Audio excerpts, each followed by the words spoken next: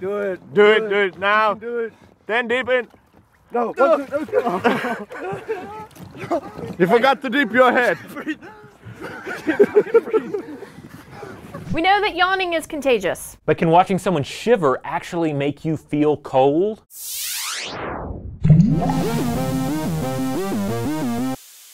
We humans are excellent mimics. We ape each other's body language, we copy each other's sartorial style, and we even have something called mirror neurons. Neurons that fire both when we observe and when we take part in an action. Think of the saying, when you smile, the whole world smiles with you, because that smiling action can't help but trip your mirror neurons into turning your own frown upside down just by looking at someone smiling. Which points to the fact that we're pretty open to suggestion, even if it's unpleasant. Take, for example, a recent study about temperature contagion by Harrison et al. In the study, the researchers measured the right and left hand temperatures of 36 participants while they watched videos. They watched an actor placing his hand in ice water, an actor filling a container with steaming water from a tea kettle and submerging his hands. And they watched neutral scenes of the actor resting his hands in a still container of water. The results? Well, there was no change in temperature of the participants when they viewed the warm water or neutral scenes. But seeing those blocks of ice bob around the actor's hands had a measurable effect.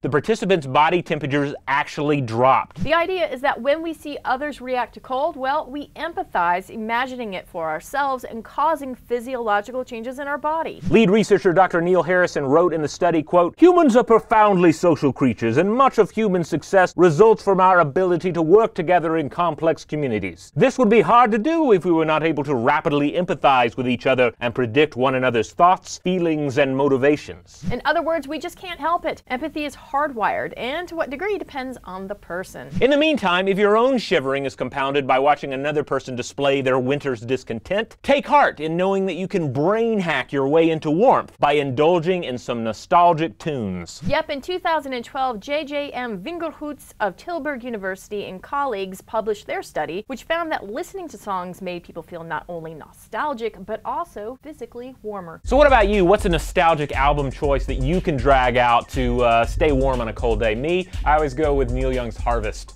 For me, it's AC/DC's Back in Black. Let us know what your favorite nostalgic song is in the comments below, and to keep the videos coming, make sure to subscribe.